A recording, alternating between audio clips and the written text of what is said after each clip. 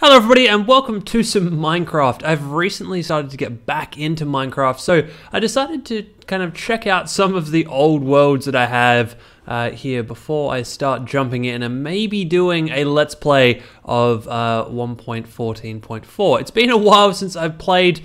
This here is one of the more recent of my old save files. It is a 1.8, which I guess would be 1.08 now. World. Just jumped into this really quickly, so it has loaded this now as a 1.14.4 map. But I thought I would do a bit of a tour around the world that I made ages and ages ago.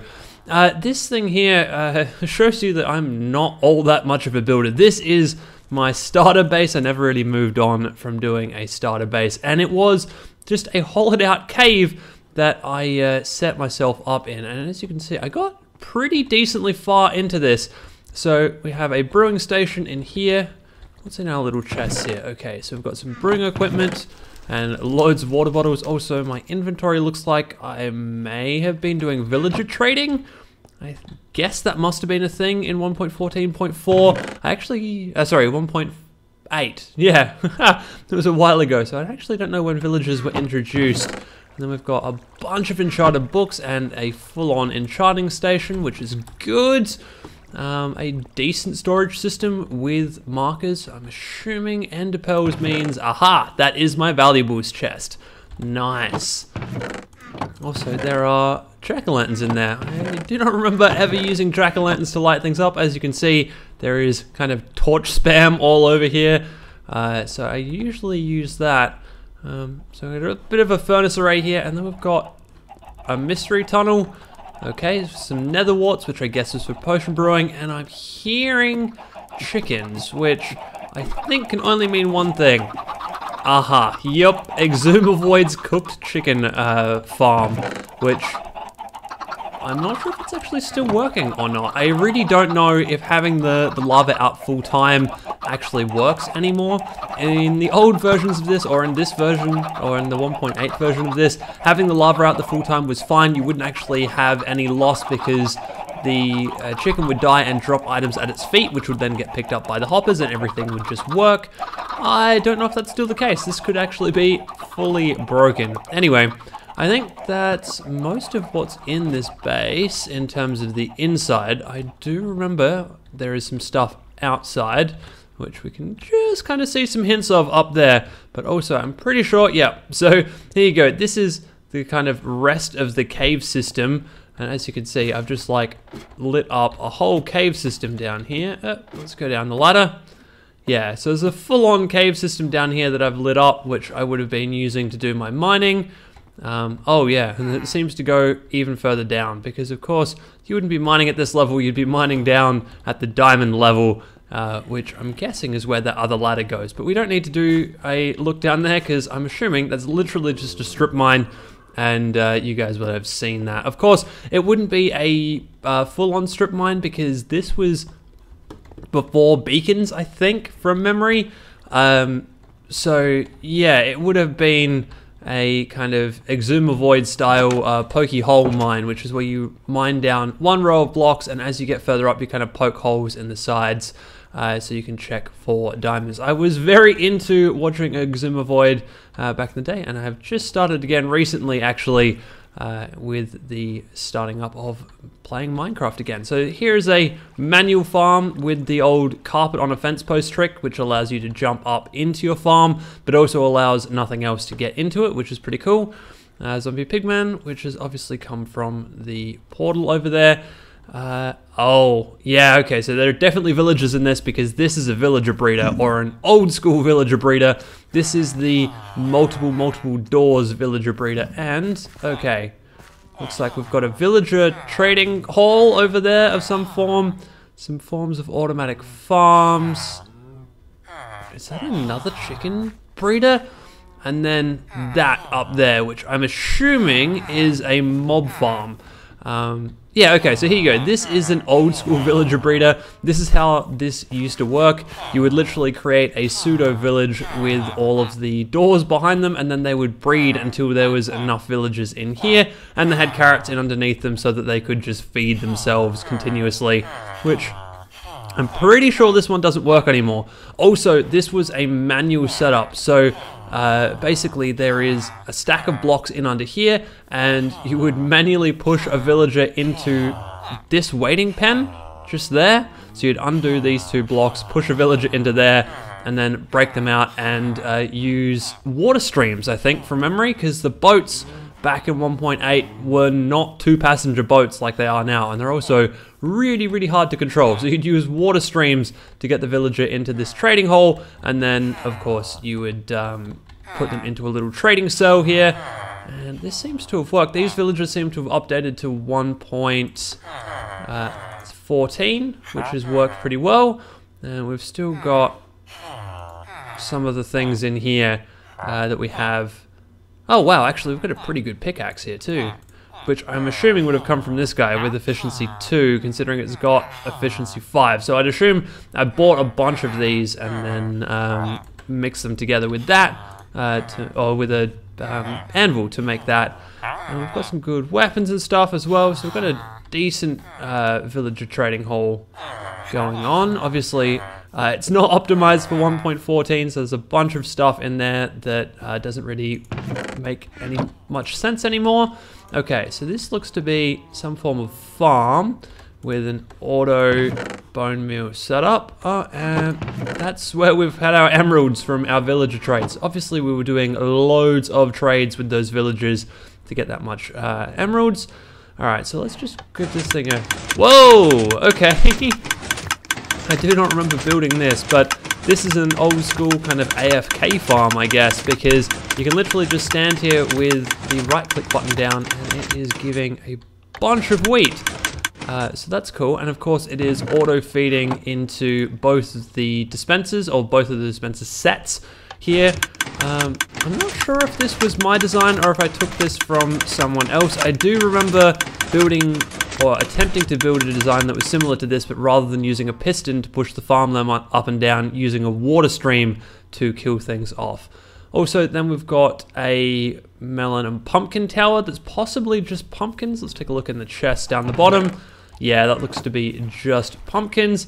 And then this thing, which is a sugarcane farm. Aha, but it is, yeah. So this is hooked up to the melon and pumpkin tower. So if we get some sugarcane in here and aim it at the piston.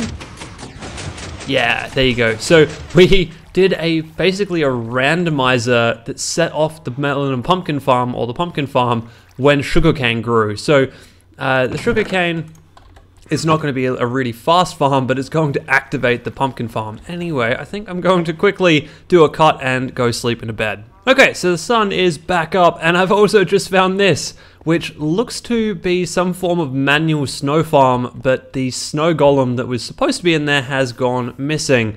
Yeah, interesting, considering that we are right next to an ice spikes biome. I don't know why I decided to build a manual snow farm like that when, yeah, there's literally just tons of it right over there. So, the final farm we have is this little guy, which I think is another chicken farm. And then, actually, oh yeah, that would be a suffocation farm. So rather than cooking the chicken, this would just suffocate the chickens and give us, yeah, raw chicken, which we can then trade with villagers, which is probably where I got a lot of those emeralds from. Both of these two farms together would give us plenty of things to trade with the villagers. Now, there is a mob farm all the way up there, which of course is not the way you're supposed to do that these days. People have looked into the game code and found that building mob farms down really close to the bottom of the world is the best way. You get better spawn rates, but also this thing is probably broken anyway because it uses the 1.8 mechanics, which I'm pretty sure relied on water streams and mobs pathfinding over top of trapdoors. But the way we get up there is actually through the nether. So we can climb up the ladder, but that's just ridiculous. We're not going to do that.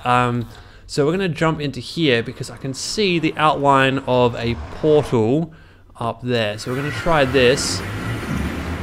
Wait, okay, so we go up from here, I'm pretty sure. And we should get to a point where we get the other nether portal. somewhere up here. All right. And, oh, okay, no, this is the top. Oh, actually, I think I remember how this works now. Also, so this is the top of the nether. This was using the old school exploit where you can plant trees near the top of the nether and you can break the bedrock, and then you can make your way to the top of the nether where you can build all sorts of cool farms up here.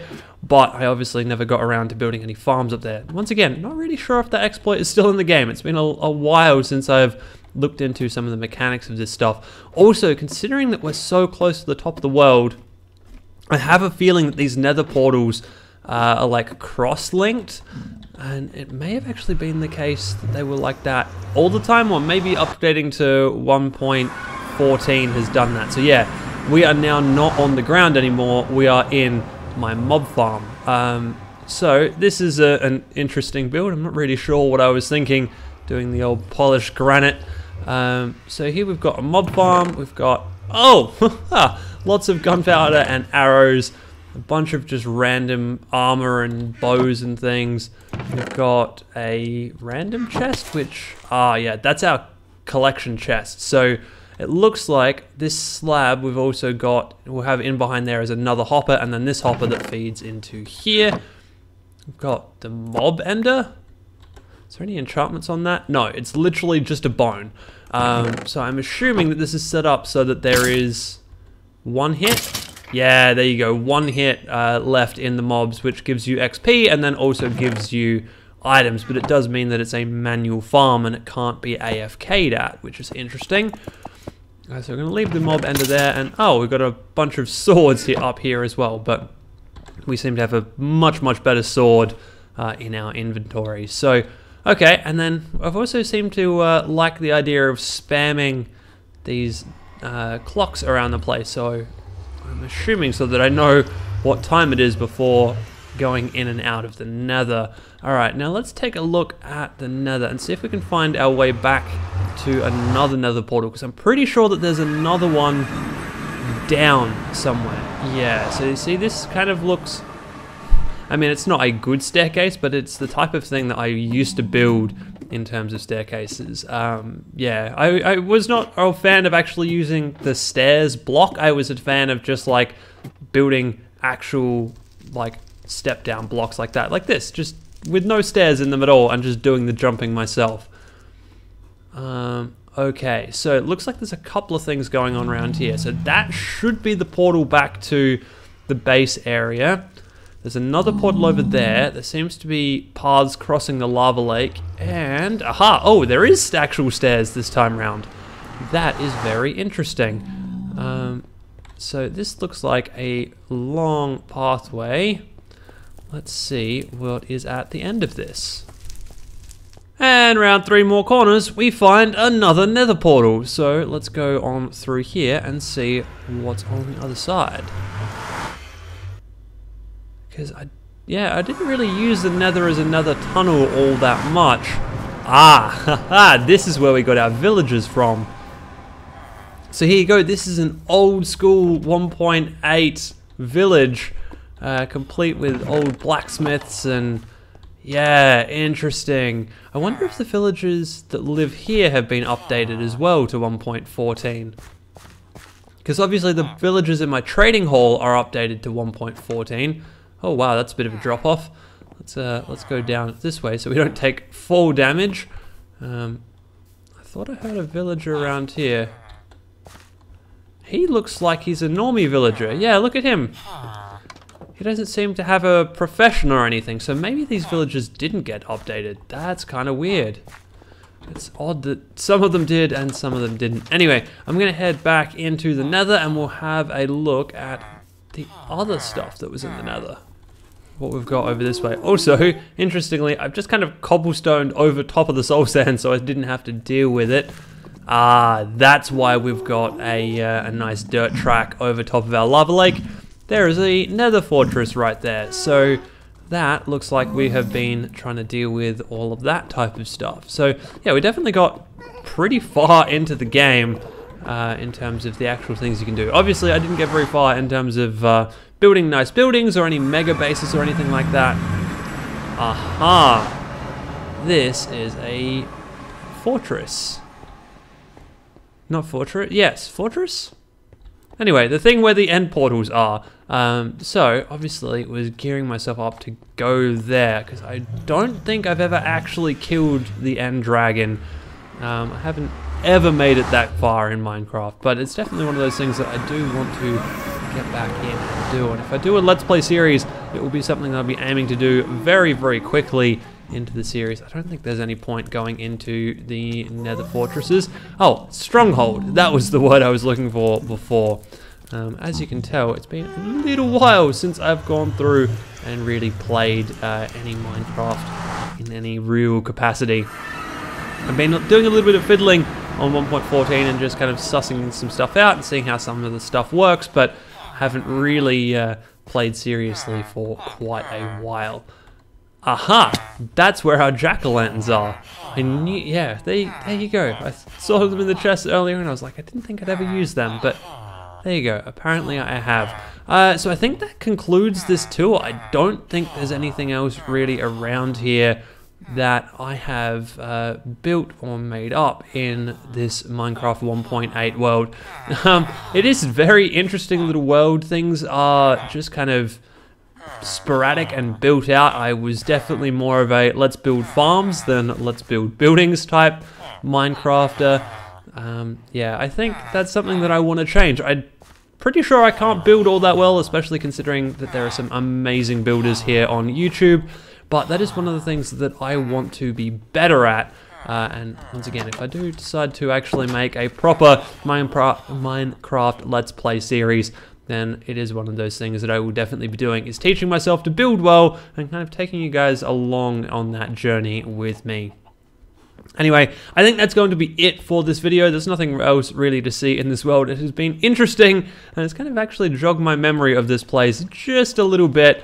It's still not perfect, but yeah, it's definitely an interesting place. And yeah, some stuff in here to avoid doing if I do decide to do a Let's Play series, and of course some stuff to do. The villager trading is a great idea, and we definitely will be doing that again. Anyway, hope you guys enjoyed that one, and I will see you in the next video.